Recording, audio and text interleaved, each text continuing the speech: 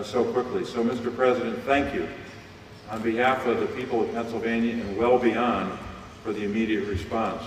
I want to commend and salute as well the governor and his team, Governor Shapiro and his office, Secretary Carroll, and all of the men and women who make it possible for us to stand here today and be prepared to rebuild this section of I-95.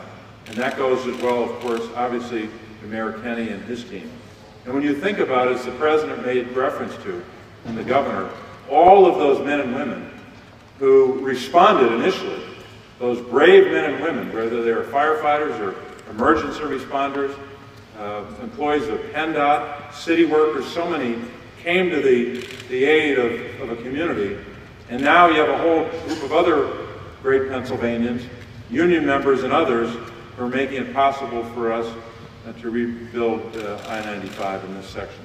So we're honored by that work. We still have more work to do, but I'm grateful to hear what the governor just told us.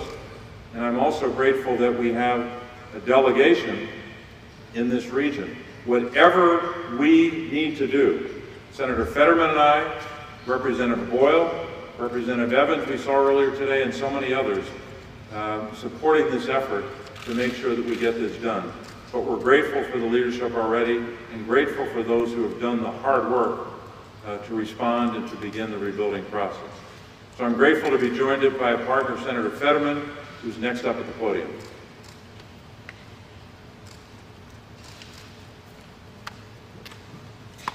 Mr. President, a little over a year ago, the President and I were standing right next to each other at a collapsed bridge in western Pennsylvania, a bridge that I drove over just the night before with my young son. And he showed up with just hours after that bridge collapsed there. And he promised to make sure that any resources that they needed and any help and support, and guess what? That bridge was rebuilt less than a year, well in front of time.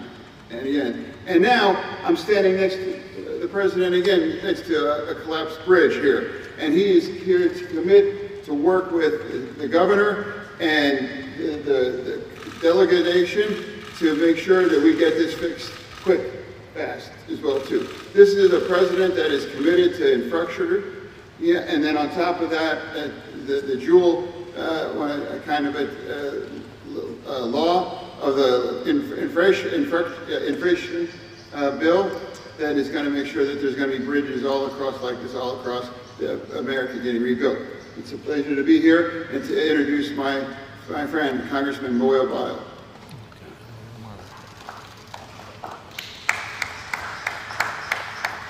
Well, thank you. I'm Congressman Brendan Boyle, but the main reason why I'm here, forget that I'm Congressman.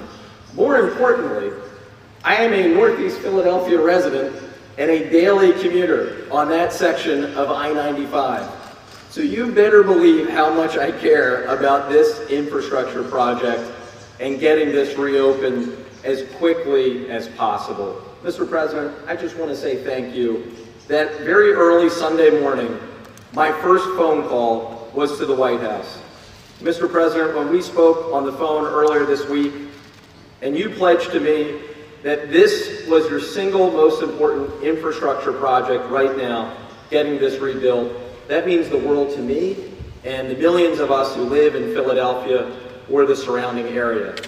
In my lifetime, I have never seen a president more engaged or in this city and area more often than President Joe Biden, so thank you. And Josh, I just want to say, my second call, right after talking to the White House, my second call was to you. The work that you have done, your team, Mike Carroll, my former colleague, so many others, has really been remarkable. This is, as Josh mentioned, a great example of all hands on deck. Federal, state, and local officials working together. Mayor Jim Kenney, you've probably been to the site more than almost anyone, and I want to thank you and everyone involved with the city for your effort as well.